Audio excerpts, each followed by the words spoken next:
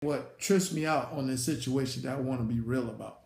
Um, I've been protesting the error of this church system for a long time.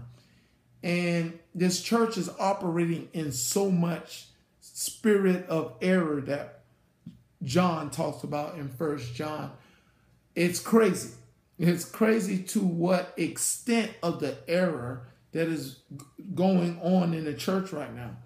And those that operate in error will not seek and find out the truth, like it talks about in First John, that it talks about the spirit of error and the spirit of truth. Either you're operating in the spirit of error or you operate in the spirit of truth. And the thing is, but as what true revelation, those that know what true revelation from God is pretty much revealing what's already that has been established by God. I mean, God prophesied this in Genesis about the woman, with the seed of a woman shall bruise the serpent's head. I mean, God prophesied this. God told us in Genesis 1:14 to see the signs in the heavens. Paul, of course, I want to get started on my, teaching, what I'm talking about concerning 1 Thessalonians 5 will explain what is supposed to happen concerning September 23rd. It says, but now notice it's in the 1 Thessalonians 4, it talks about the rapture. It talks about the rapture in 1 Thessalonians 4. But Paul says, but on Thessalonians 5 to pretty much, that it's interrupting the ideal of the catching that we will meet Jesus in the air. You know what I'm saying? But it says, of the times and of the seasons, brethren, ye have no need that I write unto you, for yourself know perfectly that day of the Lord so cometh as a thief in the night. Now, he's talking about this. He's talking about what he's explained on the the fourth chapter, in through 16 and 17. He's talking about this. Now, watch this. Now, he says, for when they shall say peace and security, then sudden destruction cometh upon them as the travailing a woman with child, and they shall be no escape. He is talking about what's going to happen very soon. You know what I'm saying? What's going to happen very soon concerning the birth of this woman in travail in Revelations 12.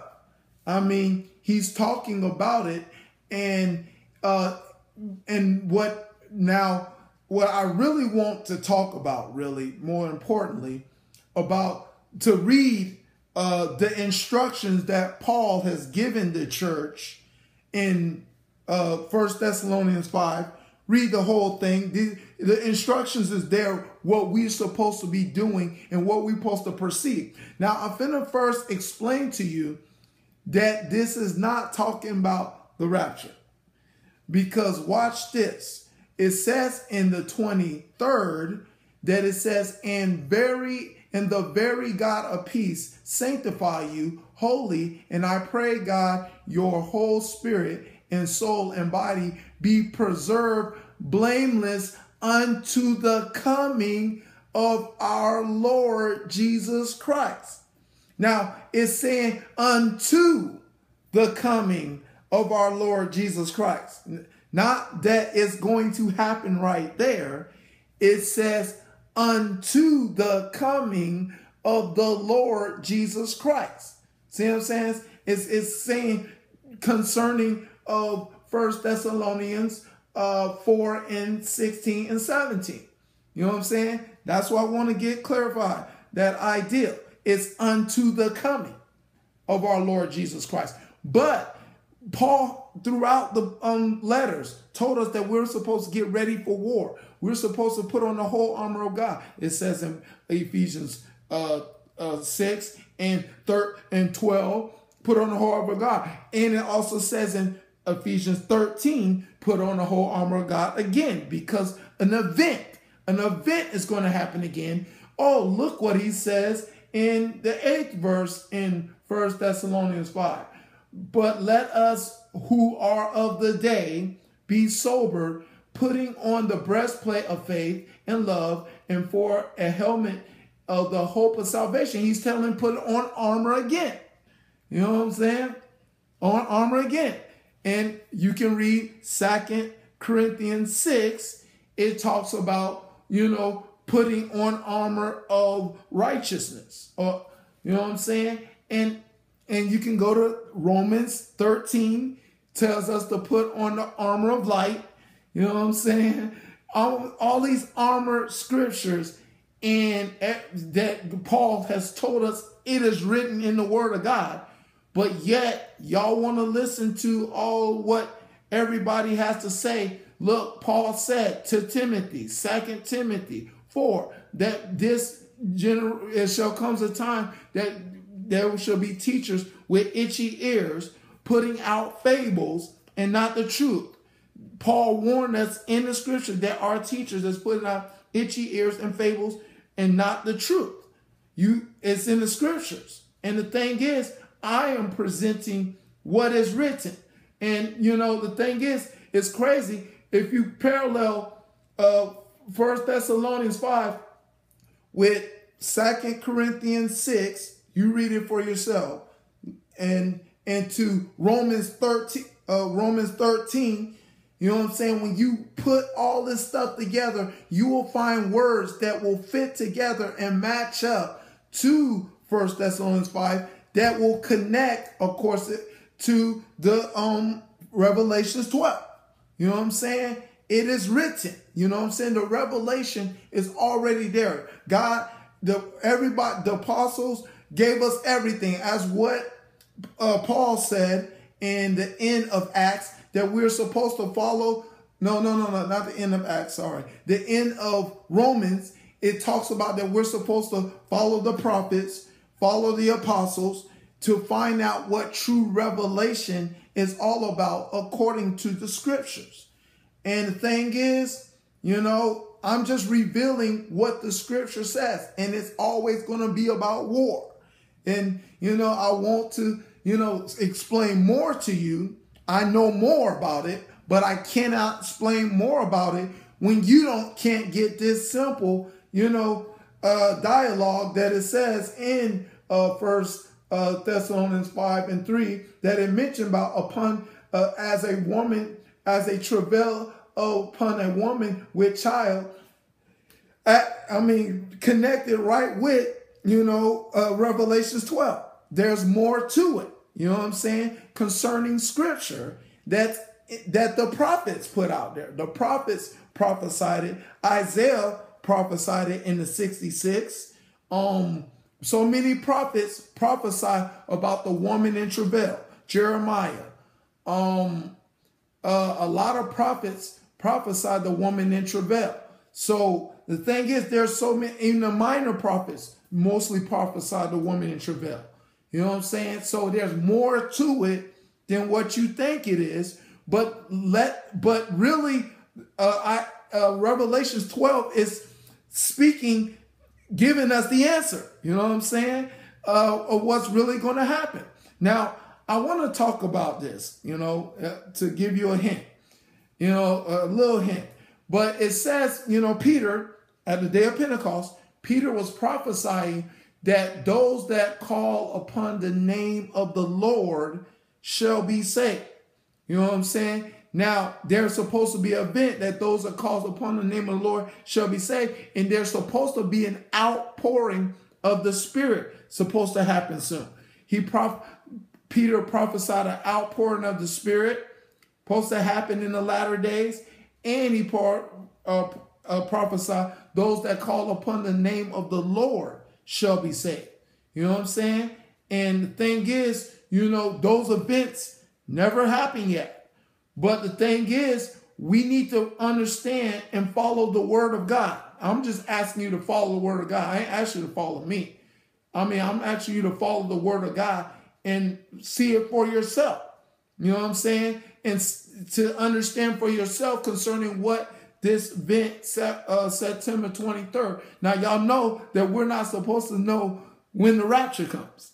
You know what I'm saying? We're not supposed to know the date of the rapture. Y'all know that.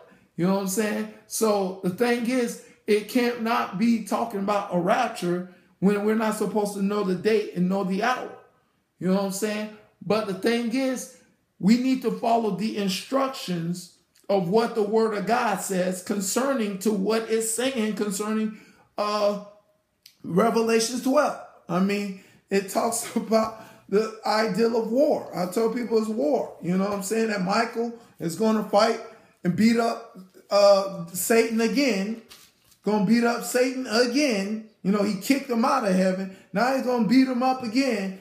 And it talks about the saints, those that, read 11, you know what I'm saying? And they that overcame them by the blood of the Lamb and the word of their testimony, that love not their lives to death, they shall rejoice, ye heavens, and ye that dwell in them. Woe unto the inhabitants of the earth and the inhabitants of the sea, for the devil comes down unto you, having great wrath, because he knoweth that he has such a short time. That's what it says in Revelations.